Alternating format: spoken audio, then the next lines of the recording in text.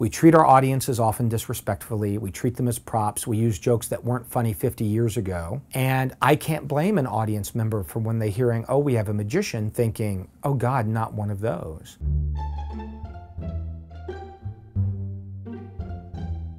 The extraordinary accomplishment of the magicians of the 20th century is that they managed to take something that is inherently profound and render it trivial.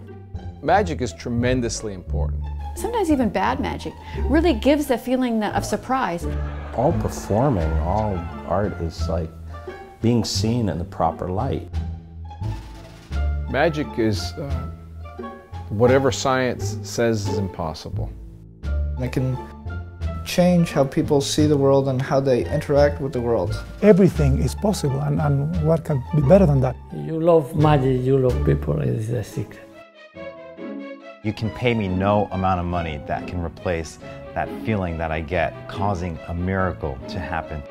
I want it to be at that level that they have no other answer than it has to be magic. How could he do that? It's what the magician, the performer, brings to the table that makes that thing work. A window, an opportunity to do something that I could have never done before.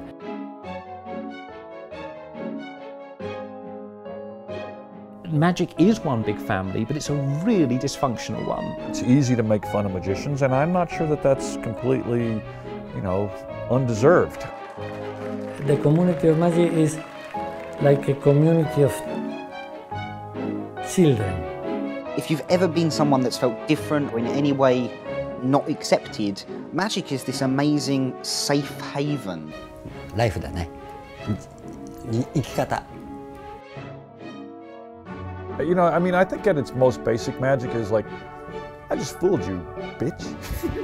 You can't possibly expect to understand how it works because you know where a trap door is. The secret of magic is not how do I get the ball under the cup. The secret to magic is how do I make this room full of people care. Those that know don't tell, and those that tell don't know. Blue pill, red pill.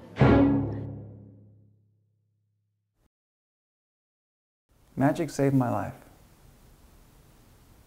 Did it? Yes. Do you want to talk about it? Yeah.